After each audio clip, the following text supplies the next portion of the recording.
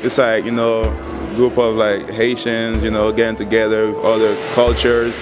They do a lot of stuff on campus, you know, like, I know most people don't know about it, but they're always there, you know, they're always doing stuff, you know, on campus. We're tabling for the UMass Haiti relief, and I'm sure you guys have heard everything in the news and on CNN and everything. And so far right now, what we're doing is collecting money here that we're gonna donate to Partners in Health. That's one of the things that they're doing, trying to raise money and trying to like pretty much, you know, you can see all the pictures that they have here, trying to pretty much get the word out, trying to like pretty much tell people what's going on out there, educate people more about it. He told me how he talked on ESPN about the situation, and people have also been donating, and he's been donating, and he's also here sitting with us and just keeping company and making sure people are around and giving what they can.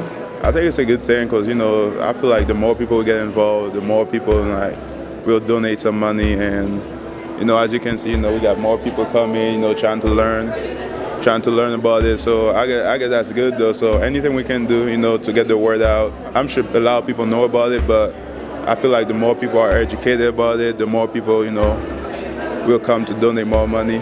We even have the barrel in the dorm, you know, a lot of people have been like donating clothes, food, all kind of stuff. You know, it's great though. A lot of people, you know, getting involved, so that's a good thing.